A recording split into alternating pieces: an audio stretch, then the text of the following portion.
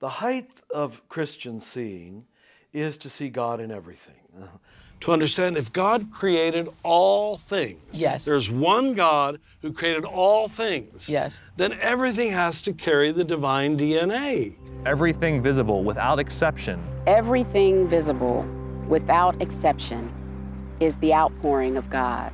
That everything our eyes have ever seen is created in the image and likeness of God. And that God carries forth the God self into those beautiful blades of grass. In all of creation, there is a unifying heartbeat. One word for it is Christ. One word for it is Christ. One word for it is Christ. Anointing became an image for recognizing the spiritual presence in material things.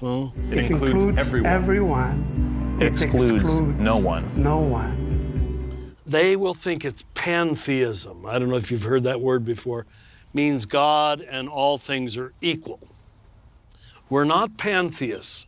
Authentic Christianity is panentheism.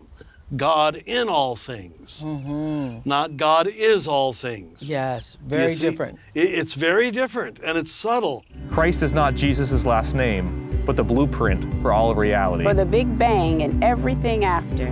Christ is wherever ordinary matter and spirit meet. God is infused above, around, in, and throughout everything. Perfect. To be a Christian is to see Christ in everything. In everything. In everything.